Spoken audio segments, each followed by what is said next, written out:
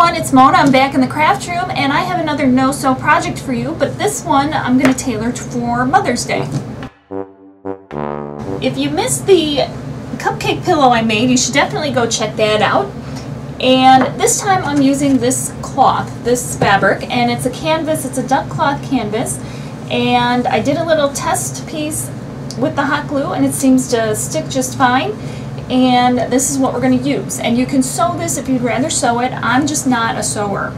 And I had bought these stencils at Hobby Lobby. This package actually came with both of these birds, and I cut my fabric to fit the stencil that I'm using, and I also have these letter stencils, and I'll be using those as well. So the first thing we're going to do is stencil. So I have my fabric here, and I think I'm going to use this bird. I'm going to kind of center it as best I can, and on this particular one you can count dots or you can just eyeball it. And I'm going to be using just this fabric paint in black. I'm going to keep it very simple, and I'm going to use some masking tape just to keep it in place. It's pretty frustrating when you're working on a stencil and all of a sudden something shifts. Looks pretty good to me. And this is actually a great project where dads can get involved too, to kind of help the kids do their thing for Mother's Day. But it's a very thoughtful gift and easy. Now I have my fabric paint, I have a paper towel, and I have a stencil brush. And you really only need a little bit. And what you want to do is go on the paper towel and remove a bunch of it off of there. You don't want any clumps. Make sure your hands are clean, and I'm going to start working on the edge, and I'm just going to stipple down.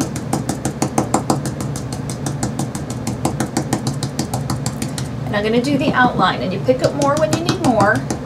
And you do not want to brush this on because you don't want the paint getting underneath the stencil. So if you'll notice, I'm going straight down with my brush so the bristles are not getting underneath the stencil at all. I think it's pretty good, so now I'm going to kind of do a little reveal and carefully lift it.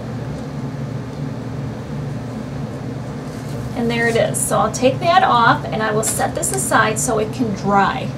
And there it is. Now on this side I'm going to put Mom.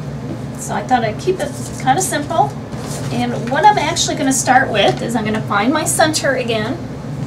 And another way to find your center, this one, I mean, I happen to be able to count the little polka dots on there, but if you're using a different fabric, you can always fold it and kind of have a little idea of where the middle is. It would be right there. So, knowing that, I'm going to put my O right here. And I'm going to do the very same thing. Now I'm not going to tape it down on here because I'm going to have to do the MOM. So, and this is a pretty small stencil, and I think I can handle it without shifting it.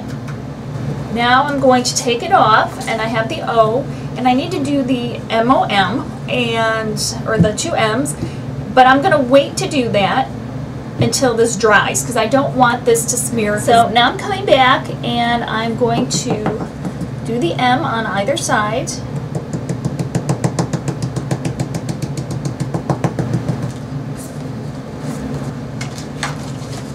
And here's Mom.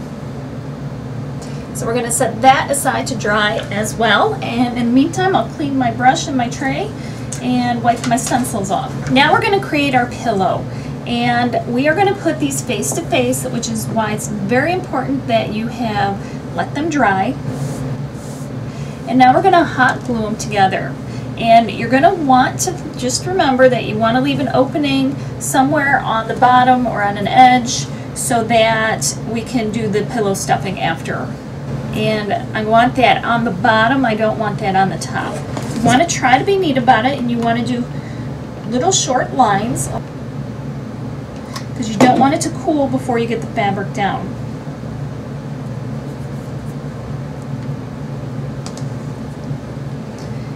And then I'm going to lift it and resume where I left off.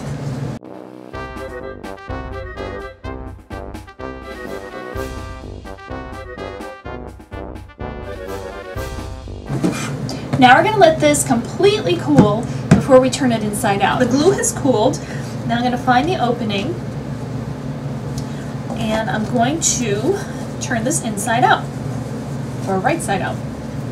And now's a good time to make sure you get your corners out as best you can. Once you get your stuffing in there, that's pretty hard to do. Okay, now I have the fiber fill and the pillow stuffing, and I'm going to stuff the pillow. And the first thing I like to do is to go into the corners to make sure that they actually get enough stuffing in there. Because if you start just stuffing in the middle, a lot of times the corners won't get enough and they'll lose their form.